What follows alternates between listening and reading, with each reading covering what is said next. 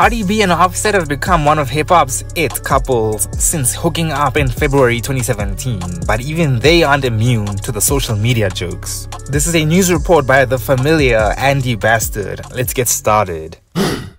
On Saturday, October the 2nd, 2021, Cardi and Offset, who welcomed their second child together last month, hit the red carpet at Balenciaga's Spring-Summer 2022 show during Paris Fashion Week, dressed head to toe in the luxury brand. The couple turned heads as Cardi stepped out in a trench coat plastered in a collage of magazine covers, paired with a dramatic rounded black hat.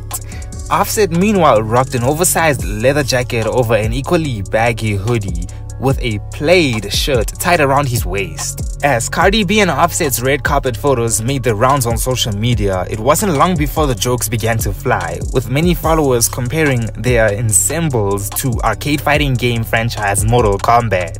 "Look like they about to be in a hood Mortal Kombat," one follower wrote on Elliot Wilson's Instagram post, while another joked, "Take me to the Kang."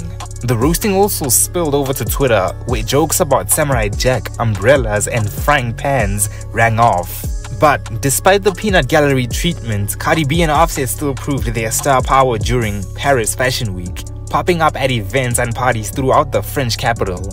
Offset was even tapped by Balenciaga to walk the runway for their Spring-Summer 2022 show, which made Cardi a very proud wife.